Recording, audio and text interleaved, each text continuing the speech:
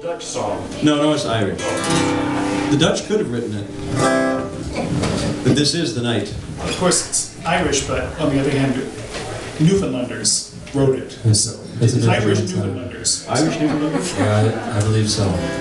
I've never heard an Irishman take responsibility for it. An Irishman take responsibility for anything. Can you do an Irish accent?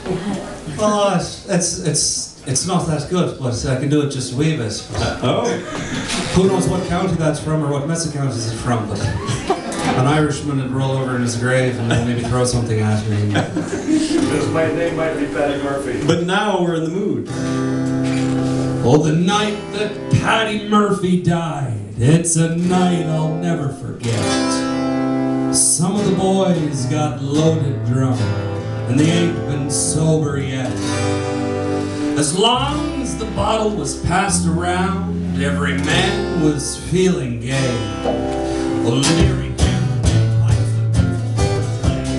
that's how they showed their respect for Paddy Murphy.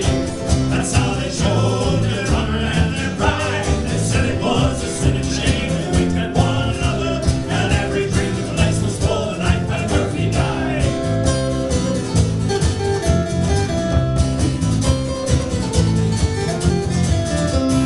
Mrs. Murphy sat corner pouring out her group, and Kelly and his gang came tearing down the street. He went into an empty room, a bottle of whiskey stole. They put that bottle in corks and keep that whiskey cold. That's how they showed their respect for Paddy Murphy. That's how they showed their honor and their pride. They said it was a sin and shame, and winked at one another, and every drink in the place was full the night Paddy Murphy died.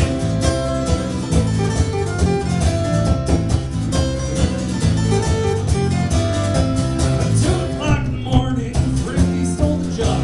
Doyle rolled back that icebox with the single Paddy's mug. They stopped up so Mrs. Murphy couldn't tell the time. And at a quarter after 3, they argued it was 9. That's how they showed their respect for Paddy Murphy. That's how they showed their honor and their pride. They said it was a sin and shame, and winked at one another, and every drink in the place was full the night Paddy Murphy died.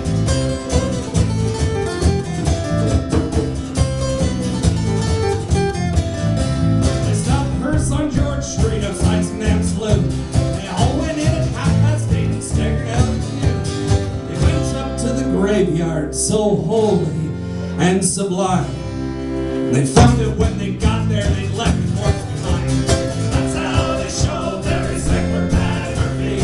That's how they showed their honor and their pride. They said it was a sin and shame, and winked at one another, and every drink in the place was full the night Paddy Murphy died.